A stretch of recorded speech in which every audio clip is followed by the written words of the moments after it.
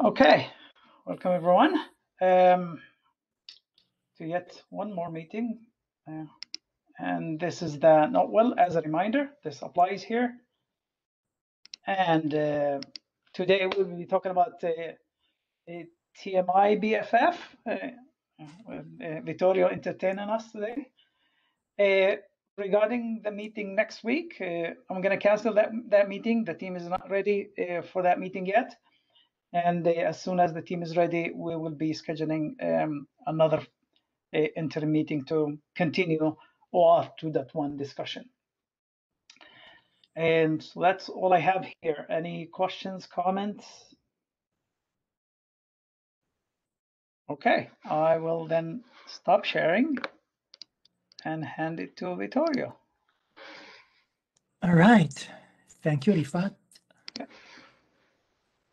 Here is my beautiful, beautiful screen. That's a picture of Fiji, which I miss very, very much. Whereas instead, this picture is courtesy of your official photographer of the identity world, Ryan Campbell. So today, we're going to talk about the token mediating and session information backend for frontend. In short, that's a mechanism for a JavaScript app, which happens to have a backend, not all of them have one, for delegating to that backend the acquisition and management of access tokens, and but retain the ability to make calls from JavaScript directly. And this is something that lots of people already do. It's just an attempt to give some guidance so that some of the most obvious security issues can be prevented and interoperability can be achieved. I don't have a lot of slides, but I suspect that some of the questions will be answered by the slides. So my suggestion is let me blubber for as much as I need to blubber, and then we can open it to discussion. Unless there is something like a burning question, then by all means, don't burn, interrupt me. Okay, so we presented these a number of times. We already discussed these on the mailing list, and there was one point that was hard for people to understand, so I'm clarifying it up front. In the literature, when you talk about BFF, a lot of people will interpret it as the backend does absolutely everything. So acquiring tokens and acting as a reverse proxy for the calls. That is not the sense that we use it in here. Like, not everyone has that interpretation. We call that pattern, for clarity, full BFF.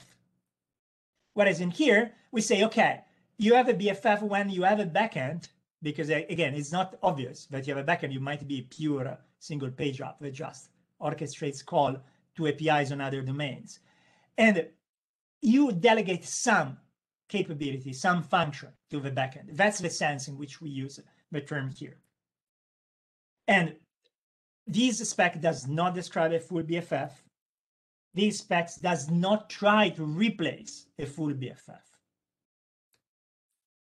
So here we are going to talk a bit about like why we're going to do this, and then we're going to examine the main flow, which is ultra simple, and then we'll discuss. So reason one, whenever you can, you should not get tokens in the user agent. We know it's like not a good idea.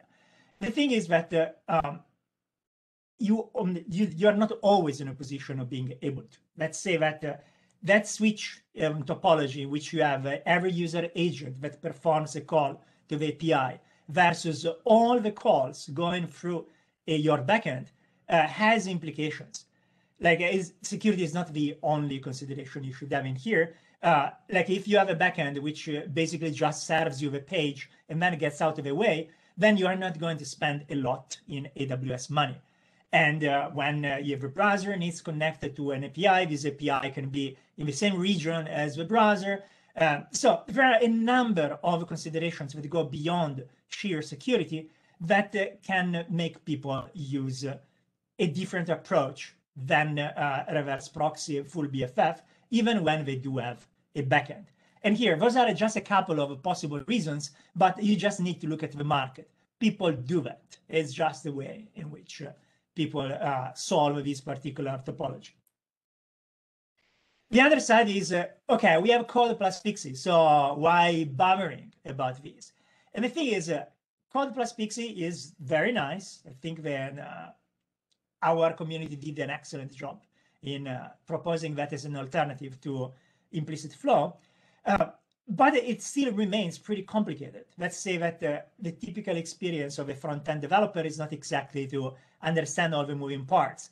And we can tone down the surface to the absolute minimum, like just give me the client ID, you redirect URI, the address of your provider, like just those 3 strings, but people still manage to screw it up. And there are many moving parts, and some things we simply cannot hide from the developer. Like if you are doing a refresh token rotation and you fail to get back a token, you find yourself stranded in no man's land, and no amount of SDK can help you.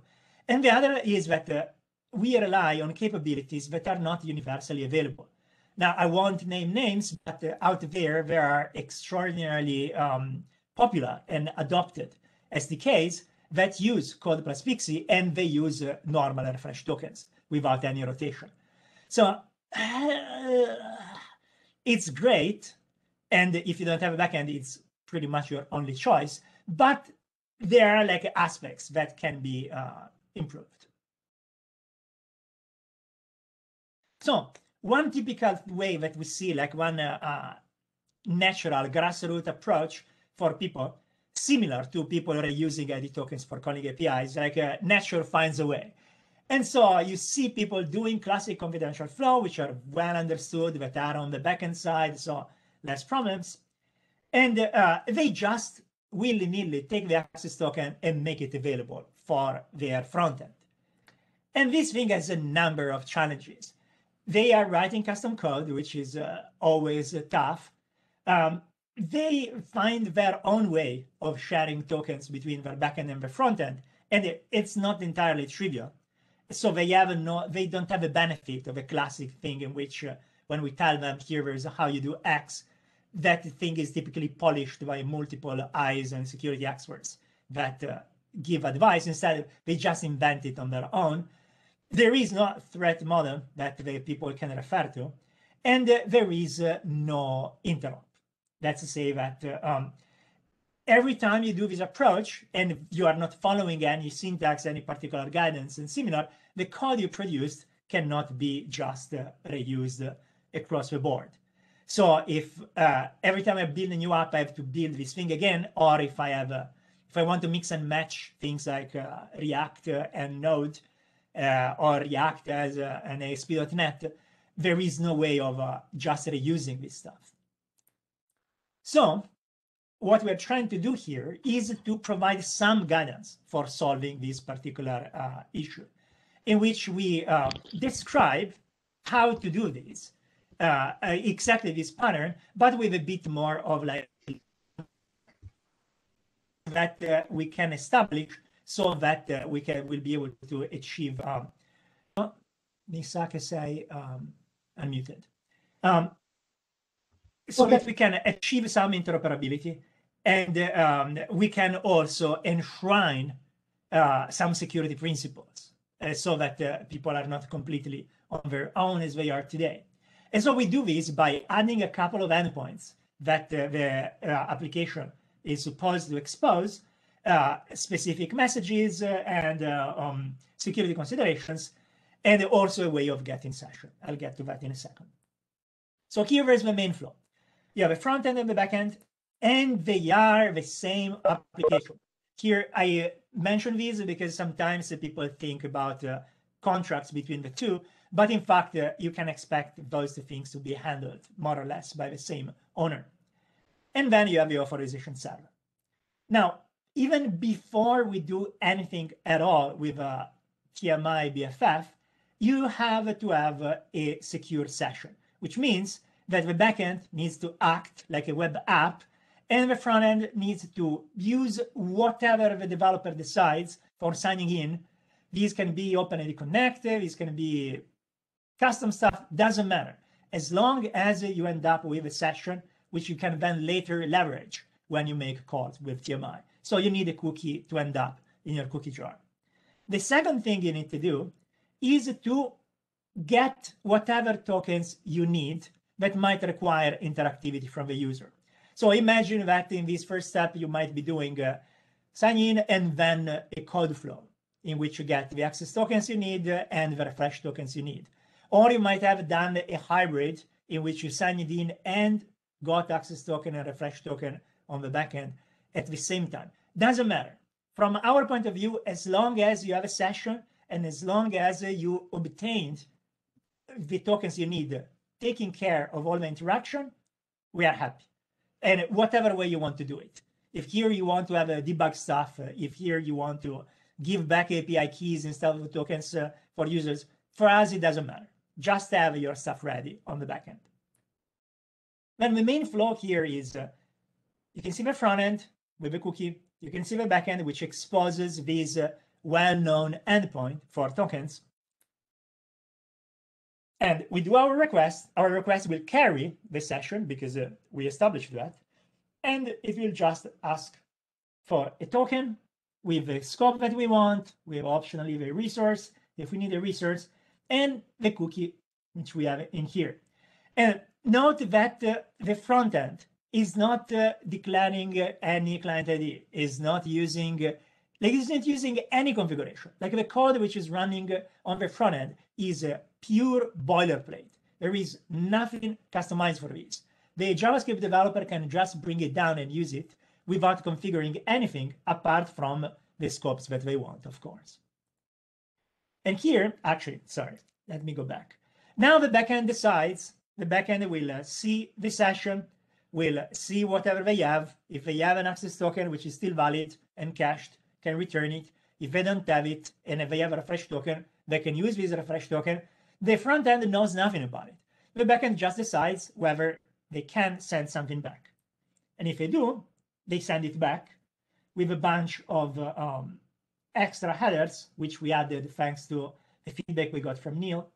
Thank you, Neil. Very useful. And here you get the access token, the scopes, which we provided, and the expires in. Pretty standard. If we can't provide a token as requested without any interaction, at this point in time, we fail. We decided for Occam Razor to do nothing about recovery.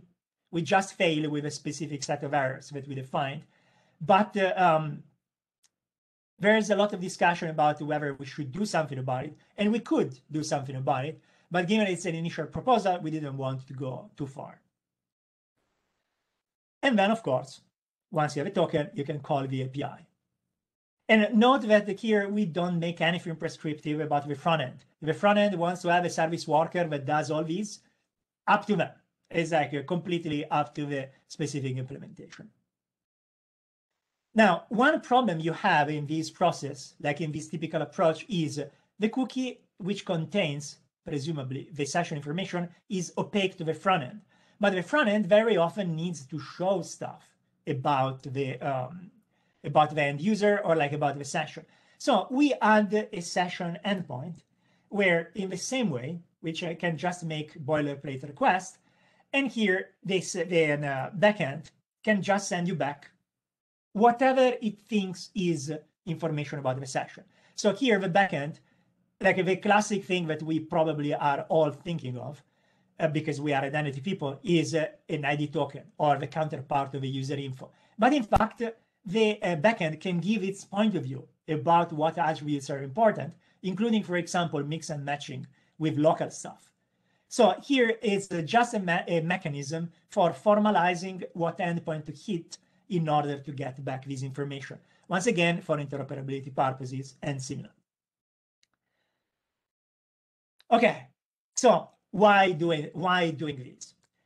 The JavaScript is really, really simple. It's like absolutely trivial. There is no configuration. Like a lot of the issues that we have that people stumble upon go away. Adding the behaviors that I've shown in that flows in existing middlewares, like for example, stuff that already support OpenID Connect sign-in, it's super simple. Like those are just two basic endpoints that just expose things that are already done by that middleware. The advantage of maintaining tokens on this on the user agent is that you can make calls directly in there. So if you have a very chatty scenarios, or if you have a really large number of users, or if the location of a user in respective API is important, you retain that capability. And by the fact that we are using all this flow on the service side, and we don't expose the refresh token to the front end, we don't need to use the same advanced measures that we devised for Code plus Pixie. And so you can just connect to old stuff which don't have these advanced stuff. Like ideally, you don't even need cores for those endpoints, and you can still provide those capabilities. And in terms of interoperability, these can be super powerful because, again, two very simple endpoints to add on the middleware. So any middleware on any backend platform, Node, ASP.NET, Java, and similar, and ultra easy JavaScript code for consuming those endpoints. So React, Angular, Vue, whatever. It's Monday. I'm sure there is a new platform for this. And again, like imagine adding this code to a brand new JavaScript platform versus adding Code plus Pixie. It's a different development effort. And the thing here is that it's decoupled from the specifics of how you authenticate and even how you get your tokens. So you can use it with pretty much anything. Like if you're already signing in using your own proprietary approach, or if you're getting tokens not using the code flow on the server side, but you simply want, for example, to send back code that you got from the client credential flow, or like any other flow, like again, API keys, or test scenarios in which you want to test your app to call APIs, but you don't want to mock the authorization server, which is often painful. But instead, with this mechanism, you just mock everything very, very simply, and so have a continuous integration, in interactive tests, like all sorts of development practices become very easy. For the ones among you who participated in the discussion, we made some changes on the new draft. In particular, we added security measures in the HTTP headers when we return the access token. I'll take responsibility. I went overboard the first time and I made claims that perhaps I shouldn't have made in terms of security. So all those has been yanked. We clarified the point of BFF versus full BFF. We clarified that we'd like people to keep using full BFFs whenever they have a chance because it's more secure. We expanded on the prerequisites because people didn't understand at first.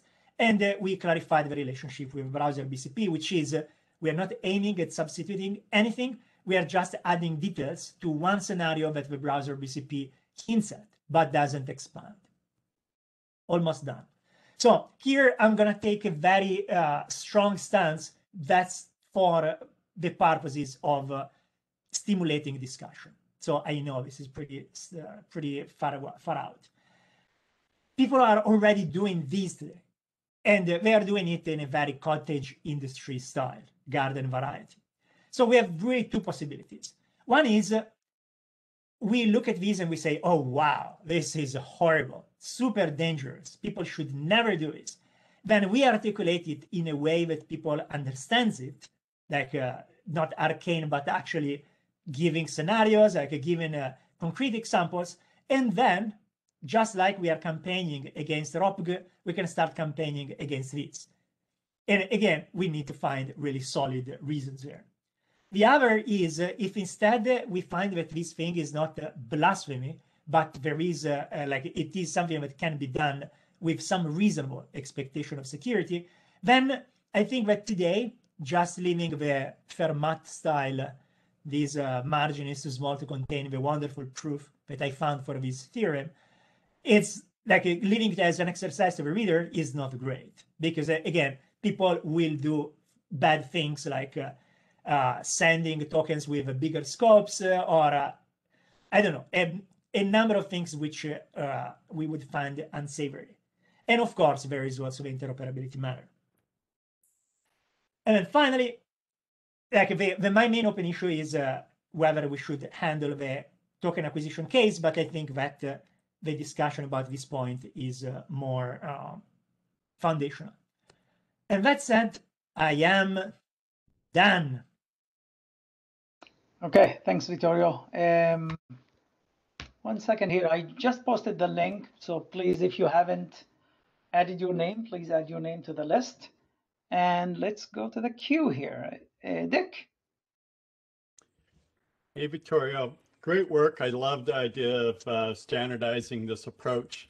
A couple of pieces of feedback. I did a quick Google on BFF, which of course is Best Friends Forever is the top link. But then BFF for development does hit, the design pattern of what you call full BFF. And I'd suggest coming up with a different acronym for what you're doing to not confuse people. People already think of it being the full backend, and we're not going to be able to change the definition ourselves. And so maybe something, backend for OAuth, put OAuth in the acronym perhaps to go and make it clear that that's what it is.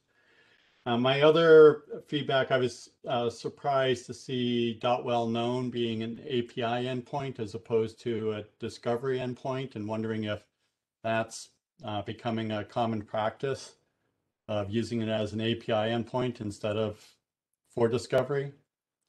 And then another thing on the .well-known, if we are going to do that, do we want to add more of a hierarchy that it's a .well-known /OAuth /BFF or something like that to make it clear that it's sort of part of the whole OAuth space? If we start to add other APIs, be easier to have them all in one namespace of OAuth as opposed to everything effectively being a big flat namespace of all the other things using well-known. Thank you. Those are all very good points. The BFF has been something that we suffered for, and I have to admit that Brian was exactly the same advice. So it's entirely my fault. And now it's like as Aaron noted very recently, we are like, if you search for TMI BFF, which are both a very common acronym outside of our world, we gain the top spot on Google. So we should think about renaming, but it's going to be painful because we are in such a good place. On the well-known, honestly, I have no preference at all. So I'll leave on Brian to comment because he's deeper than me on these. Thanks for deferring. I don't have strong opinions either. There does seem to be some general dislike for having functional API type stuff in .well-known, but to my knowledge, it's not actually precluded. It just seems to be a stylistic thing that folks don't like. And I kind of went back and forth on exactly that. But ultimately, it seemed kind of silly to have a discovery document for 2 endpoints versus just having 2 individual endpoints. That said, it was like, I didn't have a super strong feeling one way or the other. It's just sort of where we landed. It's certainly up for change going forward if we adopt this. As far as namespacing it, I'm under the understanding that you're not allowed paths in the well-known registry, but I may very well be wrong on that. Some sort of name prefix, I suppose, could be used to try to group things together.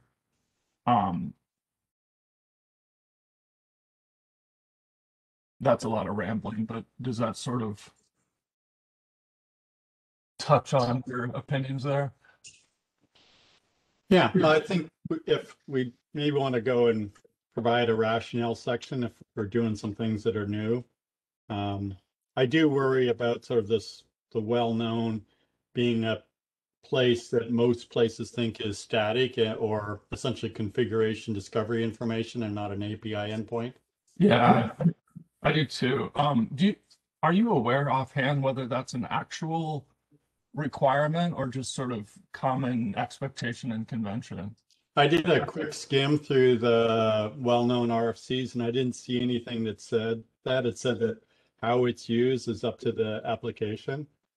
And so I don't see it being forbidden. I just think that many people are viewing that that's a discovery area, and you're potentially changing how somebody has set up their infrastructure, that suddenly now part of that space is an API.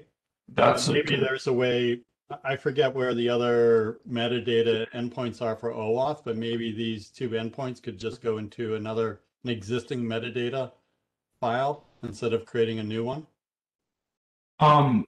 Yeah, the thing is that really, like, this metadata is about an app itself, not an existing OAuth component. So I think it really would deserve its own space, or distinct treatment. But I think the point you made about potentially running afoul of other infrastructure or making it difficult to configure based on other content and things people are expecting in that location is a very salient one, and one we ought to consider, which might push us back towards just a simple discovery mechanism. The thing about the discovery is that it's of course more flexible, but in my concrete experience, a lot of people use defaults, as in every different library, like Node, SPL.NET, and similar, have a default for some things like redirect URIs and similar, and then all the guidance ends up relying on those defaults. And the intent in giving, like, and I'm not married on the syntax, like well-known or anything else, doesn't matter, but I really like the simplicity of having something that comes out of the box so that you remove one of the classic error points that people stumbles upon. And of course, if there is a possibility of collision, it's a problem. We thought that just by adding .well-known, the problem with the collision on an application would be lower, but like any string would work. Then if we wanted to also add a mechanism for overriding the defaults, fine. But I really believe that having a default is a part of the appeal, of the simplicity of the approach. I think the potential for conflict is avoided by using well-known, because there's an actual registry for that content. So you're either in violation of it or you have to register your stuff to avoid any sort of collision. Standardizing paths into application namespaces that are in a document like this is something that's not in well-known, is something that the IESG is going to be really, really frowned on and probably couldn't move forward. So we sort of need to do something, either say it's out of band and shared, which is awful, or publish the information somehow in well-known such that it's either the applications themselves or a pointer to them. And I think Nick's point about using well-known, other things using well-known, wasn't about collision so much as just the infrastructure that likely sits behind it. Is you might have your whole website running on the same domain as this app and have to have other information in well-known. Of course, I can't think of any right now, but any kind of well-known crap that might apply to your whole domain. And then suddenly needing to be able to also have content in that path respond to API requests and generate dynamic content might very well make routing and deployment of that stuff really difficult, where it would otherwise be serving a static directory of files from that particular directory. And so if we made this more just discovery static files based, it likely would play nicer with various types of deployments. Not that the other couldn't be accomplished, but it could be a pain in the rear. Yeah. Well, and then the library can fetch that. It knows where the discovery is, fetches it, and then that gives deployments a lot more flexibility on where the endpoints actually are. Exactly. Yeah, I mean, at Amazon, supporting some of the things in .well-known was super hard to make happen because, you know, you're trying to go and get a new directory at, you know, a domain that's controlled by a completely different group. And, you know, they get very cranky around things like that. Yeah, ultimately, if the default is the discovery as opposed to the actual endpoints, from a point of view of a front-end developer, it remains a no-touch thing. Like they don't need to do anything. It's the library itself that, upon waking up, finds stuff out. So Yeah. I'm fine with that as well. Yeah. Yeah, and I think that's a great approach you guys have, as opposed to it being yet another out-of-band configuration that it'll just work. And that discovery point is it's just going to be called once, and then the backend, the library is going to have it. Yeah, yeah. Okay. Thank you, guys. Thank you. Okay. Very insightful. Thank you. Aaron. Yeah, hi, Aaron here. That was enjoyable watching that discussion play out, mirroring my exact train of thoughts. So not being able to speak since I wasn't yet called on, I'm happy that resolved itself the way I was going to suggest. I completely agree with Dick that dot well known, while it's not technically required that it is static, is very often deployed in a static way. And on top of that, another example of a place where that would not work would be if an application is running at a subdirectory where the team that manages the app only controls what's in that subdirectory and doesn't actually control the root of the domain, because the root of the domain would be managed by a totally different team at the company. And it would be significantly difficult to route a particular path of under .well known over to that app. So it's a much easier ask of the application team to say to the web team, hey, please host this one value at this URL, rather than do fancy tricks with routing through proxies. So yeah, the conclusion you came up with of metadata at the .well known, which allows flexible routing of the actual API endpoint, solves all of that, all those concerns. I do have a couple other things I wanted to ask as well, though. First of all, your mention about Pixie, I wanted to give you a shortcut for just the justification that you described, which is Pixie never intends to claim that it protects tokens at rest. It protects the delivery of tokens to the application. And that alone is enough justification that Pixie does not solve what you're trying to do here at all. So I don't even think you need to get into the details of the fact that Pixie is quote unquote complicated or has more moving parts. It just doesn't claim to solve the storing tokens at rest. So it's not even a thing that would be considered as a alternative to this pattern. But I have two questions.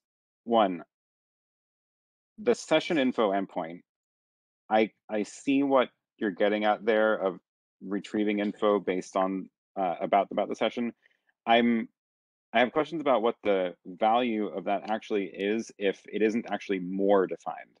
So you said that the data, the response properties, is completely up to the application. It seems like would be more value if it was actually more well defined in terms of like, this is the same response as the user info endpoint, or this is the same as a token introspection call, or this is the contents of an ID token, whatever you wanted to say. But leaving it completely up to the application, I just question why bother even specifying it at that point. It seems like apps can just do that on their own. So that's a good point. Let's say that if you were to go farther than what we are aiming at here, which is calling APIs, but you would say, for example, I want the JavaScript on the front end to already have UI elements which represents users and similar, and so I want to know the attributes in advance so I can interrupt with this thing, then yeah, you would having a fixed schema would help. But as we were thinking about this, we thought that these would not necessarily be, it might be too restrictive. Let's say that here you can literally have any website, like here, let me make an example from the past. Have you ever heard about Clout, which is now dead? Yeah. Okay, so Cloud had like its own sign-in, which was like entirely proprietary, and then it had all these other apps that it was calling through OAUTH just for integrating all the various social scores and similar. So it was a classic, I sign in using whatever I want, and then I just happened to do OAuth on top of it. And OAuth, not OpenID Connect. So if we were to give these to Cloud, and if we were to constrain them into a schema, then they would have a problem. Let's say that the things that are in the schema, they don't have it, but they might have something completely different, like for example, their scores and stuff like that. So we felt that leaving to the developer what is a user for them was a part of the power of this approach, in which like again, you can mix and match what you have locally versus what you got from an identity provider. If you have an identity provider, you might sign in using local database, as it was the case for cloud. So I do see the value, and maybe we can have something like in the notes or somewhere saying, hey, if you happen to use OpenID, here there is a way in which you might do this, which basically is send back the content of user info or ID token with attributes. But I think that if you would force everyone to follow a schema, then we would be too restrictive. Like we would limit the range of places where this approach can be useful. Yeah, that makes some sense. I think that maybe your suggestion of if you are using OpenID Connect, then you should do it this way is a good balance between that, because it seems like if people already are coming at this with a common schema, or at least a minimum set of properties, which is what an ID token is, then that would be a good idea to just have more interop at that layer. And yeah, if you're not even in the realm of OpenID accounts, then trying to force your schema into OpenID Connect schema doesn't actually help you at all. Yeah. Those are all excellent points, and thank you for bringing this thing up. I wanted to add one particular thought in this context. This endpoint becomes useful also besides these considerations when you are actually having a scenario where you are not calling APIs outside of your domain, but you are only calling APIs on your backend. This is the classic scenario in which in the BCP we tell people don't use OAuth because there is no access token involved. You only use cookies. But one big problem that we have at runtime, like when my customers do that, is like, okay, but normally when I actually do use code plus 60 or implicit or similar, I have user information in the JavaScript. Whereas if I'm just using cookies, I don't. Formalizing this particular endpoint is a way of giving to them what they need also in that particular scenario, in which if you are only using cookies and you need to extract info from the backend, you can do it in a way which is standardized and with the discovery of endpoint, all the things that we said earlier. So it's one additional value of having a session info endpoint. Okay, that makes sense. I have one last question. You mentioned that one of the benefits of having this document is to have a consistent or have a sort of shared knowledge around the security of this type of deployment. So along those lines, do you have a list in here of explicitly things developers should not do that this instead is recommending, an alternative to? Since you were worried about, oh, if we don't have this document, people are going to do X, Y, and Z things that are terrible. So are those things spelled out anywhere? So in the draft, you'll see in the security considerations that there are some of them. Some of them are obvious for us, but less obvious for others, like the up scoping, for example, as in your backend should not return tokens that have more scopes than the ones that they were asked for, which might not be something that people would naturally do. But mostly things like the bunch of headers that you see here, which were added after we got feedback from the list as in like you needed to put this stuff in there so that you cover yourself from cross request forgery and similar, which I would personally not have added until Neil brought this up. So this is an example of things that can actually help people be more secure than by when they develop on their own. Brian, you don't have to do a queue. You can interact with me at any time. I'm not sure what the protocol is here, pun intended. I wanted to just jump in quickly on Aaron's point about the session info. That I think you both have really valid points about the benefit of sort of tightening up what's there versus the benefit of keeping it completely open.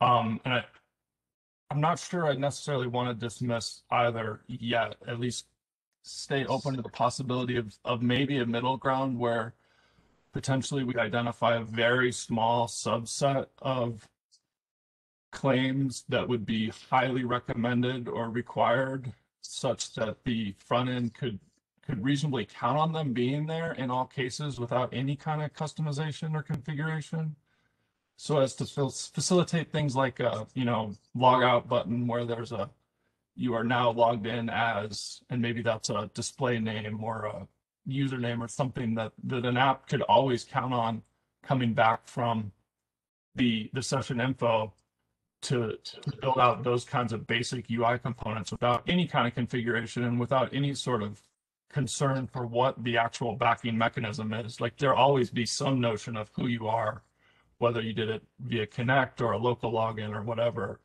And so there may be value in trying to add a little bit more structure or at least required content to that versus completely wide open. So here is the middle ground proposal. Instead of just having a super basic BFF session info get, what if we have a strict get and a loose get? In the strict, you get the schema that you just described. In the loose, you get whatever the developer wants, the backend developer wants. And then at that point, if you have one of those components, you just go through the strict one and you have all the guarantees you want. But if people don't want to support it, they don't support it. That's Are you concerned about conflicts in the property names if we were to combine the two? Because I think what Brian was suggesting was like, you have a minimum set that the app can rely on. Like display name is a good example where that's not an OpenID Connect claim.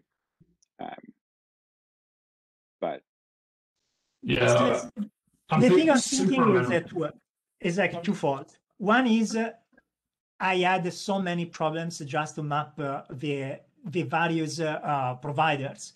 Like I remember ASP.NET developers which were moving from ADFS to Azure AD to Identity Server, and they had like the same concepts with slightly different names, or sometimes one was there, some other wasn't there. So finding that core that works with everyone, I think is going to be challenging on one side. On the other, I'm worried about the deadness of the world, which are concerned about privacy. And so say that one particular backend decides that the only thing you get is a unique identifier, which you can use for, I don't know, your favorite color, which you have in local storage. But so again, I see the value of having that schema. I'm not confident that we can get to a schema which is truly universal and doesn't burden people into doing things that are unnatural for their app, which is why to me supporting both would be a good way out without like getting the advantages of both without taking a hit. Okay, guys, we have 10 minutes and we have 2 people in the queue. So is there any further discussion on this topic or should we take it offline later? I'm good. I'm done. Yeah, let's take it offline for future. Okay, good. Thank you. Torsten. Thank you, TorstenYes.com. Couple of questions. So first of all, I would like to understand what attacks the proposed service would prevent and which it does not. As far as I understand, you leave or you the refresh token is no longer stored in the browser. It's instead kept bind to a cookie in the backend. So you keep the refresh token out of the browser, but the access token is still accessible in the browser, which means all kinds of attacks around access token leakage, replay, and so on are still not covered. Is that a fair assessment, or please comment on that? It is a fair assessment. Let's say that now the access token is one of the things that you can access when you can use the session cookie. So arguably here you can extract the access token if you manage to attack the system. If you were to do in a system in which you don't make the access token available to the front end, but you are facading all the calls to the APIs, you could technically use the same attack to call the APIs directly. So you don't need to have the access token to make that call. So this thing cannot prevent on its own the cross-site, like all the attacks that normally leverage your cookie, but it relies on the same checks that you would do in this situation. So it doesn't prevent those attacks in itself. You need to have whatever measures you are normally using for mitigating those attacks in place. Yeah, I mean, you could extract the access token and replace someplace else. That's I think is the difference. Okay, second question. How do you detect and handle revoked access tokens? I mean, you said that when the front end requests a new access token with a certain scope, then the backend will check whether it still has an access token that is valid. I assume by checking the expiration that the access token are sent with the token response. What happens if this access token was revoked by the authorization server? What component does realize that and recover from that error situation? That would all be on the backend. Let's say that it's the backend that is responsible for making those checks. Although, imagine that this is all done by a web app, and imagine that the calls are happening from the web app. All the same scenario apply if we just happen to be making these available for a different mode of call. So imagine that the front end is like the component that normally you'd be using for making API calls in your backend. These just happen to be executing elsewhere. So all the consideration apply for the confidential clients that you would apply normally here. Sorry, I don't understand. I mean, the front end uses an access token and receives a 403, for example, or 401 from the API that the access token is no longer valid. Does it have some way to communicate it to the backend? Because the backend does not call a resource. So how is the backend supposed to determine that an access token is no longer valid? Right. Yeah. No, we don't address that particular scenario right now. Like there is nothing that we do from the front end to signal to the back end. Please give me like this one is not good. Give me another access token, or here there is the challenge that I got from the API. Do something about it. We don't have anything on that effect. Okay, then I think it makes a lot of sense to spend some time to think about that, because otherwise I think the front end is running in a loop. I mean, if it's got the 401, it will most likely request a new access token from the backend. But if the backend just provides the same access token again, then it's looping. So I think that's worth a consideration. That's an excellent point. Let me ask you a follow-up question. Would you want to the API returned and send it back to the backend, or would you rather have a flag of some kind so that when the front end asks for the token, it can say and give me a fresh one as opposed to the cache one? It's an excellent question, Vittorio. I tend towards providing the backend with the response from the resource server, but that's just intuition. I think we should discuss that on the list. What's the best Okay, way? great. And I mean, if you have customers that have deployed that model, would be worth talking to them what they do in that situations. And with that, I suspect that the people that are using these flow are very unsophisticated. So given that the developer owns both the front end and the back end, I suspect that they just like throw a bomb and redo it from scratch. But yeah, I'll try to find out, and we can definitely dig deeper in the list. I mean, basically, the simplest solution would have another parameter, fresh access token, something like that, right? Or reset access token. But that would be the simple solution, and but the more sophisticated would allow the backend to apply some logic on the response. So yeah, and with that, I would give other people a chance to ask questions. Thanks, Thorsten. I appreciate that. Philip. Thank you, Philip Skokan out zero. I'll try to make this really quick because I don't want to beat a dead horse on well-known. But adding to Aaron's point, it sometimes is not possible in certain multi-tenant environments to control what is returned by well-known at all. So in that case, would you consider a fallback where when well-known is not available, the location for those endpoints is returned in the main body of the HTML, such as in a head tag? In a head meta tag, something which is used commonly to tell JavaScript, hey, here is a CSRF token. For instance, we could put the location of those endpoints into a meta tag.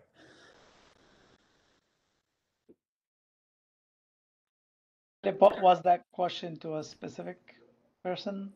Just wondering if that is on the table or whether we're going to stick with well-known, whether we want to take it on the list. I don't know. Philip, would that be a head tag in the response from the resource server? Is that what you're suggesting? No, it would be rendered with the page on which your front-end application is actually running. So this would be, the head tag of the HTML that you actually receive. It would be your index HTML. Oh, I for see. Instance. Yeah. And from the application that the backend serves. That's right. And I considered all the possibilities of, somebody maliciously writing that head tag, but at the same time, I could just, through JavaScript overwrite the XHR prototype and make an interceptor for well-known as well. So I don't think there is, benefits to one or the other. But for scenarios where I can't control well-known, a fallback would be great. Do you want to say a word on what you put there in the chat? Well, I just think that's a great idea to be able to have something in the actual document that's got all the links to the app that, you tell the app where to go.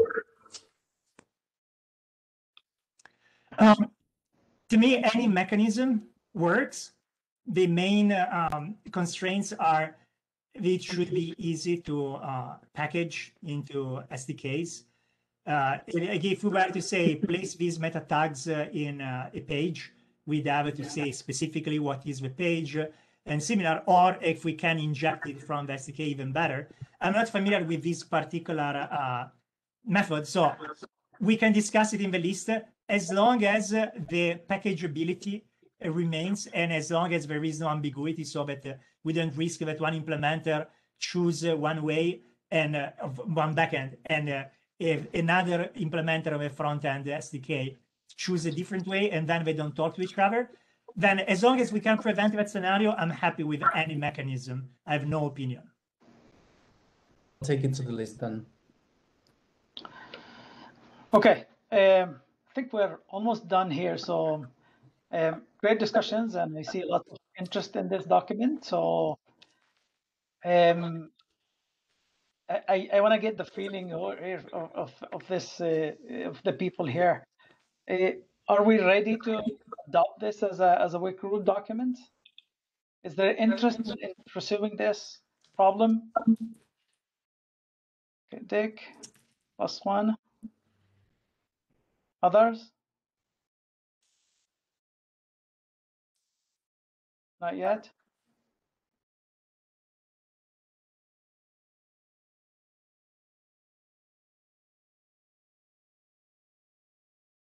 +1. Okay. Others? Yeah, besides the authors, right?